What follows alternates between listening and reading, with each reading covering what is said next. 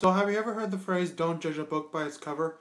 Well, that includes the same for actual books too, because usually the cover is the first thing people see. I'm going to show you how equally ridiculous it would be to determine how good the story would be just by estimating the story from the cover. Okay, for this episode we are going to talk about The Red Pyramid by Riordan, who, however, I am a big fan of his books since Percy Jackson.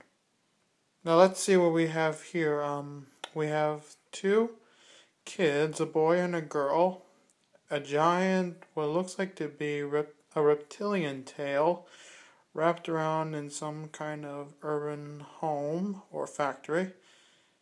The guy has a large curved sword, and the girl has hieroglyphics gleaming out of her hands. So the setting could be steampunk ancient Egypt, with these two siblings right here trying to contain their psychotic snake with Egyptian magic and weaponry right here before their pet gets out of control. And the Red Pyramid could easily be like the serpent's pen or something. Alright, this has been another Judging a Book's cover by PJ Mac Imagination Studio Man. Check out my other vids and hope to see you next time.